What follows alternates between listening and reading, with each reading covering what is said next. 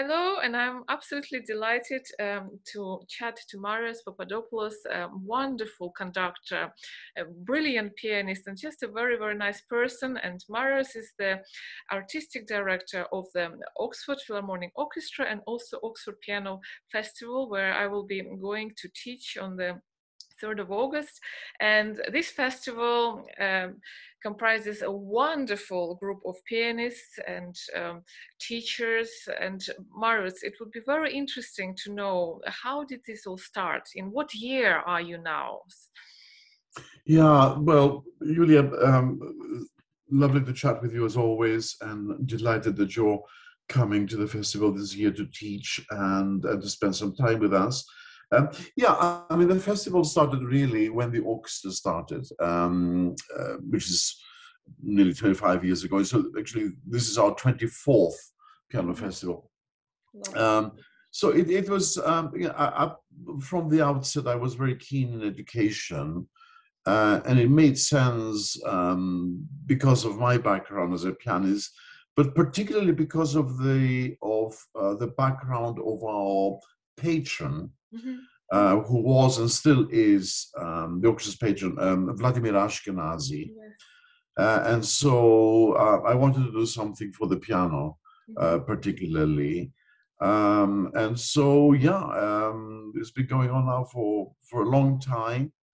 And actually the format hasn't changed a great deal, and seems to have worked, and we're continuing along the same lines.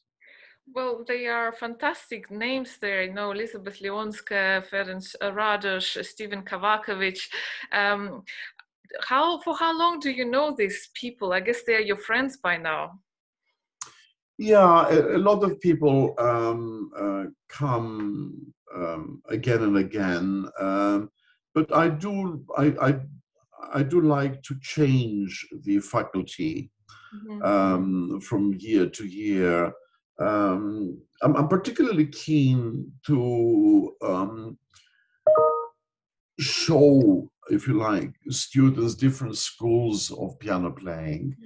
So, I mean, if there is such a thing. So,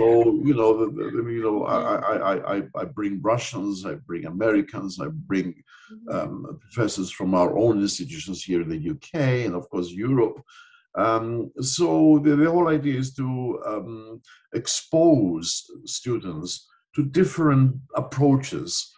What I keep saying to students at the start of every festival is, if at the end of the week we've managed to create more problems for you than we've been able to solve, then we would have done our job. That's fantastic. That's a wonderful, wonderful initiative. And I think this is exactly the right way of thinking,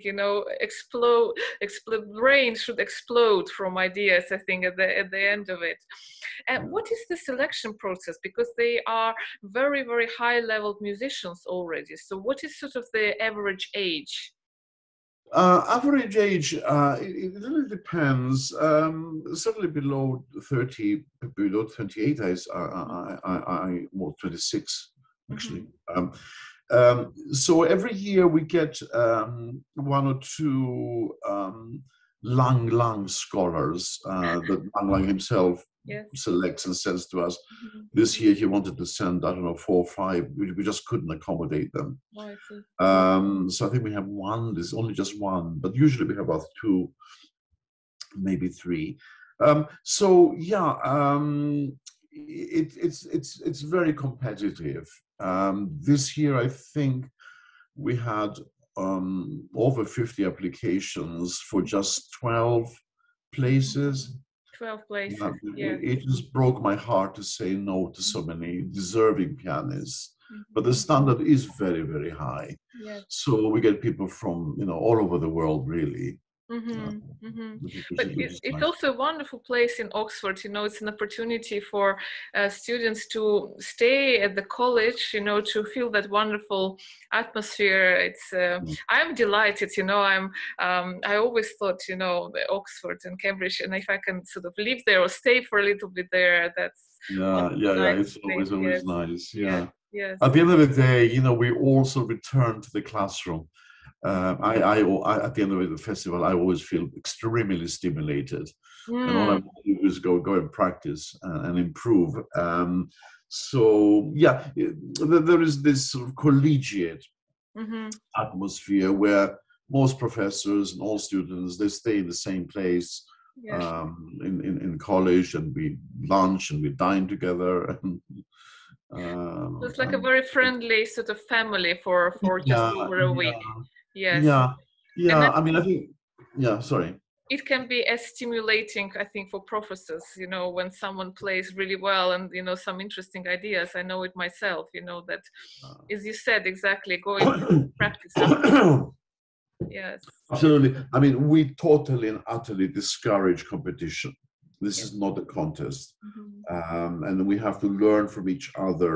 And I mean, in the old days when we had a lot more students, and we were able to do that because we had parallel classes, Mm-hmm. which we don't do anymore, because it just kind of splits the audience a little bit. We always did, and we always do have a students' recital Mm-hmm. where all the students play. And it was many years ago, it will last nearly 3 hours. I'm But sure. yeah, and so that's a highlight of the students' week, really, Mm-hmm. when they will have absorbed a lot of information given to them, and they step on stage to share their music making with us. Yeah. Yeah, wonderful. Well, Marius, thank you. I'm sure, a lot of people would want to come and just see, because it's all public. All the master classes are public. All the concerts are public. And it's delightful to see audiences, passionate musicians or amateurs or anyone who loves music. It's a wonderful opportunity to Yeah. get insight into those teaching methods from this. Yeah, yeah, yeah. Yes. Yeah, as you say quite rightly, they're open classes to the public. And I mean, what I also tell my colleagues is, be careful. These are not private lessons in which people eavesdrop. Yes.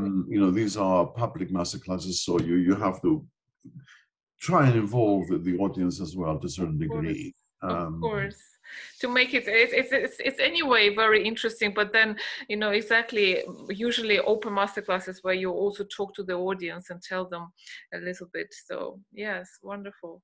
Well, Marius, thank you very much. I look forward. I'm Thank sure you, our Julia. readers of the Russian art and culture will be also delighted to come. All the Thank you. information is on the You'll be most website. welcome. Yes, absolutely. You'll Thank be most you. Thank welcome. you. Bye bye. Okay. You, Thank you. Have a lovely day. you too. Thanks, Julia. You too. Bye.